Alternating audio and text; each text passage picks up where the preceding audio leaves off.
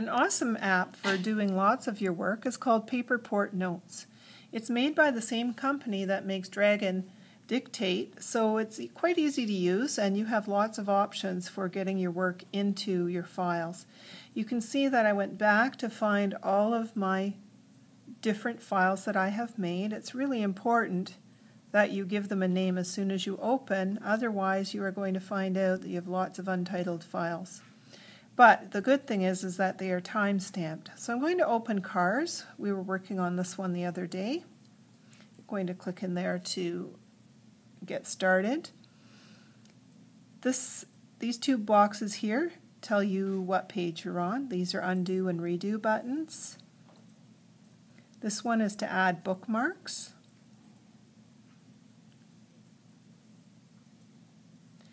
And you can name your bookmarks. This little microphone here allows you to put in voice notes separate from dictating.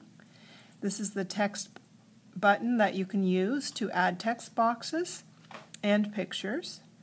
There is a writing tool next to it where you can use highlighters. And there are markers as well. And there's an erase button, and the erase button will only erase the markers and the pencils. Palm Protect is very handy. If you have someone who needs some assistance with holding the stylus, you can set up Palm Protect, and that way when they touch an area of the screen that they don't intend to, they actually won't put anything in. Well, let's get started. I want to add to my note. We have talked about torque in this one, so I'm going to add some further notes. And I just click here, and as soon as I click on my screen, I get the option to tap and speak, and this is the dragon part of this app. So I'm going to dictate a little bit more. The aerodynamics of my model car are also important for me to pay attention to, period. And it goes out to the internet, it comes back in, and then you can reread it. And you can actually go in and edit it. So right here I should have added some returns for a new paragraph. So now let's say I want to add a picture to my drawing, and I had my text box open, which is why it popped in a box for me. So I'll show you how that works. Tap on your text box, drag your finger across where you want to add your picture. Up here you have the option to put text in that box, so you can create a movable text. You can put a border around it, or you can turn it into a sticky note, but right now I want to make it into get an image off the internet. And it's not going to let me. So I'm going to get a web snapshot.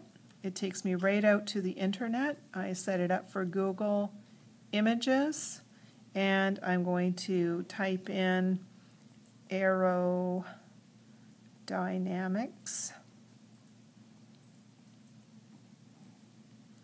And I might want to add model car because that's what we're talking about. And I can search. When I find a picture that I really like, that might help me explain my concept, I can choose that image. And down here at the bottom is a little button that says Web Snap. You tap on Web Snap, you choose the area by drawing your finger over it in a diagonal to make the box, and you can capture selection. Immediately the captured selection is put right into your writing. So how simple is that? So let's say I'm running out of time and I want to add some notes for myself. I can click on the microphone and I can dictate a note by tapping on the plus sign. I need to remember to add some more information about aerodynamics. And when it turns blue, it tells me that there are notes on that page that are voice notes. So I could go back to the menu. I can see that this page actually has a bookmark and it has a voice note in it. So when I go to the page, I can tap on the microphone and listen to my voice note. Tapping on the plus sign, I need to remember to add some more information about aerodynamics. And that could be something that could be used in many different ways, such as oral testing or taking notes for yourself. Those are some of the basics of using PaperPort notes. There, good enough.